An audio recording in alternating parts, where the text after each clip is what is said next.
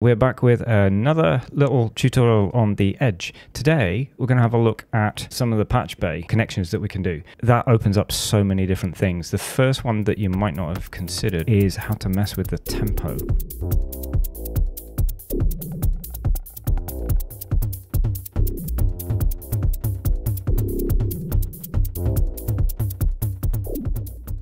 If I start the playback of the Edge running,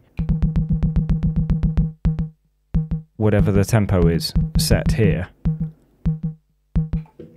and you can control the tempo here, you can control the tempo with MIDI in, or you can control it with the patch bay. So if I take a connection to the clock advance and come from oscillator 1, so this is the outputs, this is the inputs, and then if I hit play, change the pitch of the oscillator, that is controlling with an up and down motion because the oscillator is going up and down constantly. That's controlling the speed of the progression. So I'll turn this volume down and we'll just play oscillator 2.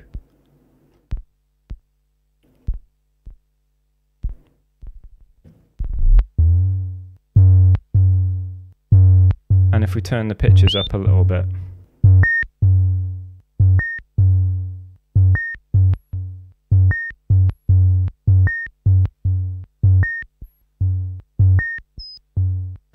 and now, if we change the speed of the sequence with this, we can get some quite funky effects.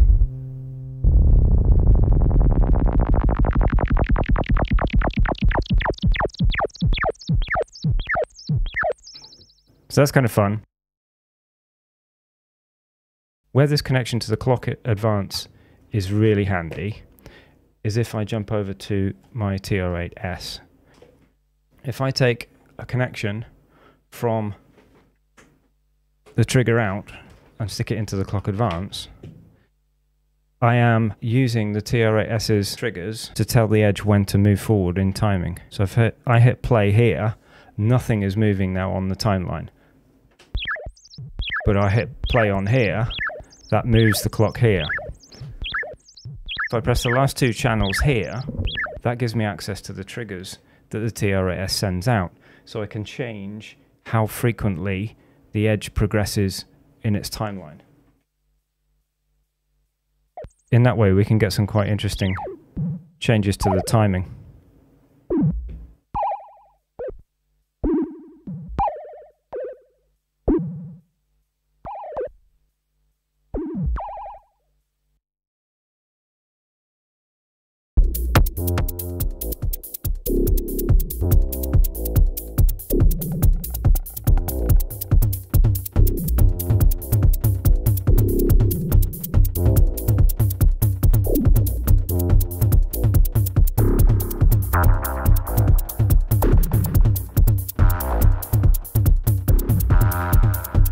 So a tip would be to think about the clock advance and what else you can map through to it to give you some variation in timings.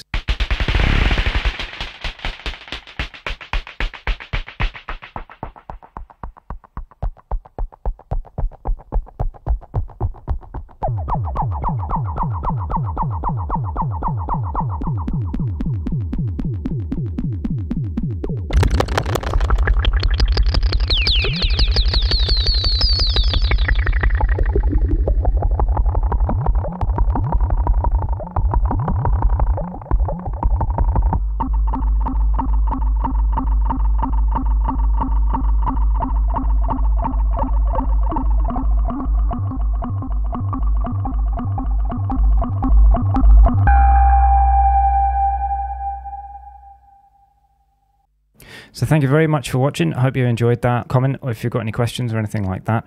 I will come back with another patch as soon as I can. And the big thing to take away from this is that the clock advance really is great with external gear. If you've got something like the TR8S or a modular setup, the sky's the limit and you can really change up the rhythms using that. So take care and I'll see you next time.